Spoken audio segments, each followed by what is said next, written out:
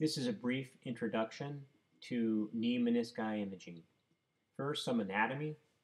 The medial meniscus is C-shaped, while the lateral is more circular. For the medial meniscus, which is larger than the lateral, the posterior horn is larger than the anterior horn. One way to find out whether you're on the medial side is to look at the symmetry of the tibia. It looks like a golf tee. The lateral meniscus is smaller than the medial. The posterior horn and anterior horn are equal in size. One way to find out whether you're on the lateral side is the asymmetry of the tibia. Another way is the presence of the fibula. A normal meniscus is uniformly dark in signal and has a sharp triangular shape. Some anatomy of the meniscus that can help understand tears. There are long and short collagen bundles. The long circumferential bundles are mostly peripheral, while the short radial fibers tie these together. Histologically, it's more complex than this, but for our purposes, the simpler approach is what we need. One important thing to consider is the vasculature of the meniscus. The peripheral aspect is known as the red zone and is highly vascular, as shown in the diagram. The mid one-third is known as the red and white zone and is partially vasculature but less so than the periphery. Finally, the inner one-third is the white zone is avascular, aneural, and alymphatic. This has implications for possible healing. Because it's avascular, it has less of an opportunity or chance of healing than tears that occur in the peripheral. Meniscal tears. The medial meniscus is more commonly torn than the lateral because of a firm attachment to the MCL. Posterior horn of the medial are the most common type of tears. Isolated anterior horn tears are rare. An example of a tear of the posterior horn of the medial meniscus. So abnormal menisci with tears consist of a signal abnormality that touches the articular surface. This equals a true tear. The signal that does not extend to the articular surface does not equal a true tear. This is an example of the non-articular surfaces, the periphery of the meniscus. If the signal extends to that, it doesn't meet criteria for a true tear.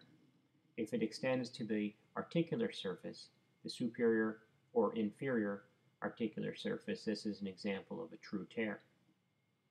How does MRI do for tears? It does well. The sensitivity is 93% for the medial and 80% for the lateral. Specificity is 88% for the medial and 96% for the lateral. Types of meniscal tears. Longitudinal vertical tear, horizontal tear, radial tear, and there are some others, vertical or horizontal flap tear, and a complex tear is a combination of the above. There's also inner surface fraying. The longitudinal vertical tear divides the meniscus into inner and outer segments and tends to occur in younger patients with trauma. The longitudinal vertical tear is highly associated with anterior cruciate ligament tears and has a better healing potential in the absence of T2 signal. If you don't see it on the T2 sequence, it has a better chance of healing. Here's an example of bright joint fluid. So this is a water-sensitive sequence. And you can see the tear extending to the periphery as it goes along the circumferential fibers of the meniscus. When tears are far peripheral, they can be really hard to detect. A longitudinal, a displaced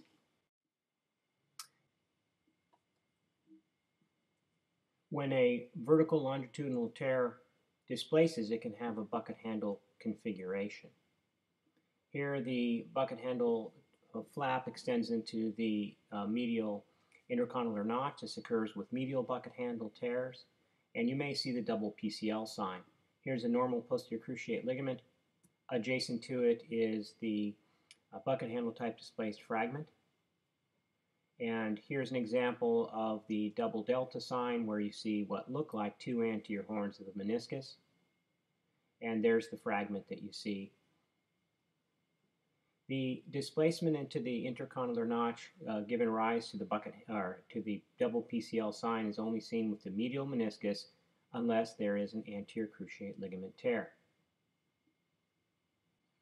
Here's an example of a bucket handle type tear in the axial or transverse plane. The arrows outline the donor meniscus, and the large arrow outlines or shows the displaced fragment. The reason it's called the bucket handle type tear is it flips over like the handle of a bucket. Horizontal meniscal tears divide the meniscus into upper and lower halves and are the most common type of meniscal tear, with the undersurface of the posterior horn being the most common location. These are often degenerative and occur between the collagen bundles. Example, horizontal tear extending to the inferior articular surface of the posterior horn of the medial meniscus. Horizontal tears can also be associated with parameniscal cysts. When you see a parameniscal cyst, it is associated with a tear greater than 90% of the time. There is an exception, and that's when you see a cyst adjacent to the anterior horn of the lateral meniscus, which is associated with a tear in 64% of the time. There's an example of a parameniscal cyst.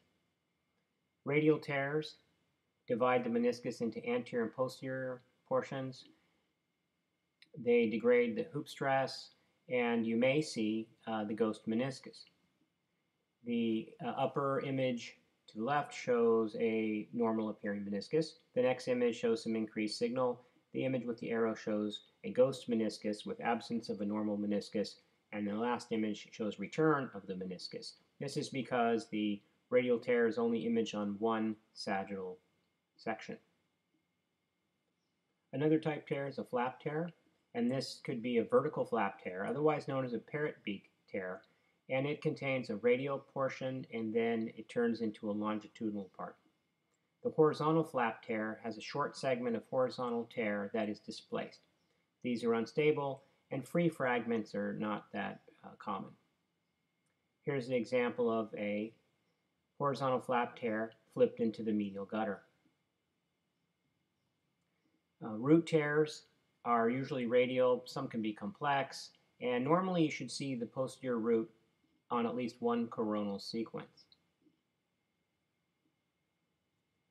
The lateral posterior root tears are associated with anterior cruciate ligament tears, and on the medial side you should see posterior root of the medial meniscus on a slice medial to the posterior cruciate ligament. There's the posterior cruciate ligament. The next slice over you should see normal meniscus, and you see this abnormal signal. If the ACL is torn, look for a lateral root tear. Complex tears occur when you have a combination of the previously described tears. They occur in multiple planes. Degenerative maceration refers to when you have bad arthritis of the knee and the meniscus is totally degenerated or absent. Here's an example with a large osteophyte and absence of the meniscus. Another sign to look for is nonlinear subcondylar edema adjacent to the meniscal attachments. This has a high specificity for meniscal tear. There's some normal variants or normal anatomy that can be fake outs for meniscal tears. Here's an example of a far anterior attachment of a meniscal root. Here is an example of where the anterior cruciate ligament and the anterior horn of the lateral meniscus meet, giving this increased signal appearance. This is a normal anatomy and should not be interpreted as a tear of the anterior horn of the lateral meniscus. Myxoid degeneration refers to intrasubstance degeneration. It's not a true tear. It's not treated. If the signal is well defined and comes from the periphery, especially in a younger patient, the signal is likely secondary to normal vasculature. Meniscal flounce is an interesting configuration and refers to a wavy type appearance of the meniscus. This is not a true tear. One source of confusion is the meniscofemoral ligament or ligaments, and these extend from the medial femoral condyle to the posterior horn of the lateral meniscus. The ligament of Risberg is posterior to the posterior cruciate ligament. The ligament of Humphrey is anterior to the posterior cruciate ligament. Here's an example of a meniscofemoral ligament. that can be confused with the tear of the posterior horn of the lateral meniscus. And the trick here is to follow it along. Some other help. So this is, the vertical signal abnormality due to the meniscal femoral ligament can really look like a tear. So you should not see the vertical signal more than 14 millimeters from the posterior cruciate ligament. Here the arrow points to the left to the posterior cruciate ligament. To the right, it points to where you should no longer see vertical signal, and the small arrows point to the ligament. Here's an example. The arrow pointing to the left to the posterior cruciate ligament, the arrow pointing to the right. If this is greater than 14 millimeters and you see the vertical signal, it's a true tear. So here's an example, posterior cruciate ligament, and then the next slice, 14 millimeters away from that slice laterally, you still see this increased signal, so that is actually a tear. Another source of confusion, the transverse ligament extending from the anterior horn of the lateral meniscus to the anterior horn of the medial meniscus. The best way to differentiate these from tears is to follow it along. Here it's easy to see it's not a tear because it's within the anterior fat. It gets closer to the meniscus, and on the third image over, this is where it has the appearance of a tear. And then you get joining of the anterior horn of the meniscus. Discoid meniscus refers to when a variant of a meniscus is disc-shaped rather than C-shaped. It can be a complete discoid, an incomplete, and a Risberg type. They occur more common in the lateral meniscus rather than the medial, and they may maintain the semilunar shape in the incomplete type. In order to identify these, you look at a mid-coronal image, and the meniscus shouldn't extend more than 13 to 15 millimeters. If your slices are 4 to 5 millimeters, then you should not see more than 2 bow ties. 1, 2 bow ties, 3 bow ties, and 4, and that equals a discoid meniscus.